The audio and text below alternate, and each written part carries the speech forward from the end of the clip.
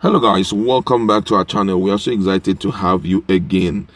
Ever since Femi Fani-Kayode had a meeting with the governor of Kogi State, Yahaya Bello, and also the governor of Yobe, who is incidentally the national chairman of PDP for now, talking about Governor Buni, there had been multiple reactions from Nigerians, and people are wanting to know if Femi Fani-Kayode, FFK, is actually decamping to APC that he had over 8 years now been castigating, not over 8 years, over 6 years now, has been castigating them severally on the media, has been saying a lot of things against them. Is he actually decamping to APC? Guess what? The governor whom he had a meeting with has come out to tell Nigeria he's not part of the story and what they actually discussed, what the agreements were. And also, Femi Fani-Kayode has also come up to say something very different from what Kogi State governor is saying.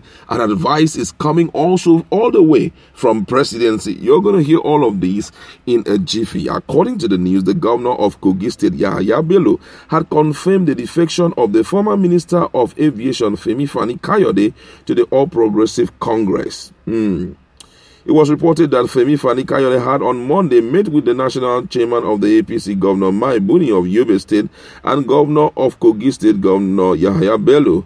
Pictures from the meeting has sparked the speculation that FFK, who is known to be a member of the main opposition party, the People Democratic Party, was on the verge of defecting to the ruling APC, which he is an ardent critic of Buhari. The speculation has been confirmed to be true by Bello while addressing a crowd of APC supporters, as seen in a video on social media. He said, "Our brother and friend Chief Femi Fani-Kayode has joined our party in good faith. He's joining our party to add his own positive energy and make contribution into ensuring that APC is the party to beat. Remember that Chief Femi Fani-Kayode was a foundation member of this great party. Due to misunderstanding, he decided to port elsewhere. Now he has decided to join our party. Approach me, and by the mandate given to me by the party, I must not segregate or discriminate against any individual." It was reported yesterday that Femi Fani-Kayode, in a statement issued, said he will never jettison his fundamental principle nor change his view despite his meeting with the APC leaders. He also said that he's holding talks with the leaders of other political parties aside from the ruling APC. The statement read partly, said, "It is right and proper for us to talk and to attempt to join hands across political, religious, and regional lines to serve Nigeria. I can and I will never compromise or jettison my core fundamental principle for any reason, and I stand firmly on my honestly held opinion that we need to enthrone equity, justice, and fairness in this country for it to survive. I also believe in restructuring the country and in a vigorous and effective fight against terrorism. The fact that I am in talks with leaders from cross-section of political party, including the ruling party, does not in any way derogate from this and does not mean that I will ever change those views." Those were the words of Femi Fani-Kayode.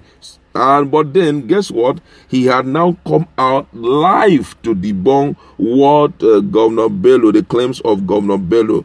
And according to the news, FFK has seen the light, and it is his mandate to sensitize, mobilize, and educate Nigerians irrespective of their background. In his response to the claim that he has left People Democratic Party, PDP, he said, "Though we have had meetings across party lines and we are in a season of political consultation, I have not left PDP." That is what he had to tell Nigerians. But guess what? Another person from Presidency is advising him not to make an attempt to join APC because of the things he has said before now.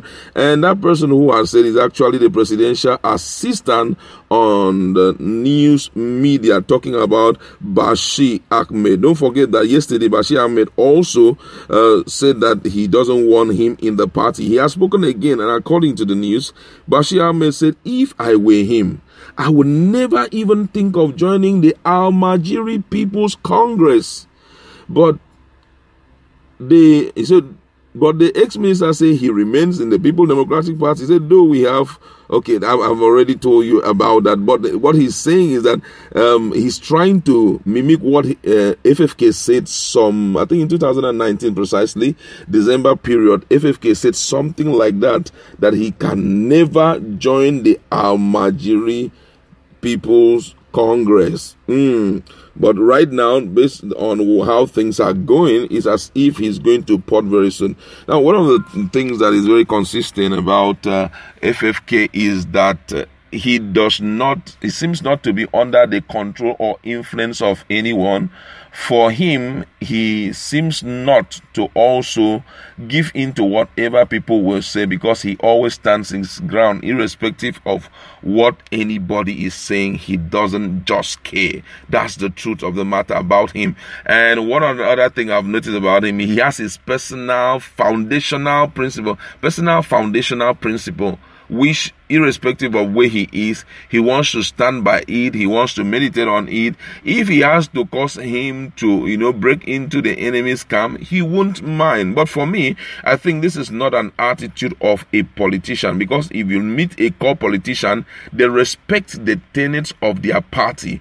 They are in every party because they know that the interests of the party align with their personal interests. That is just it for any politician. A politician does not talk against a particular opposition party and the next day he runs into the opposition party to rub minds with them. It doesn't happen. If you see anyone thinking of meeting with any other party members openly like he had done, know that there is an underground plan of migrating from his own party to the opposition party.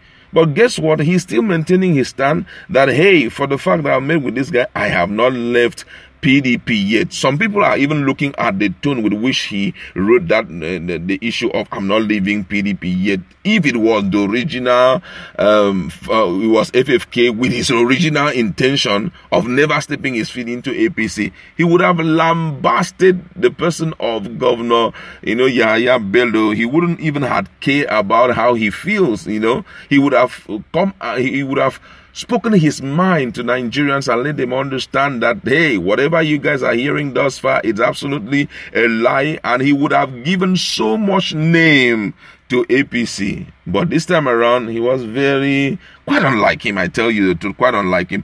But we're still waiting. Politics is politics. And we know that a lot of things is going to unfold in the nearest future. We put our fingers crossed and wait. What do you think? Any hope? Do you think it's going to migrate to PDP to APC sooner than we expect? Let's interact.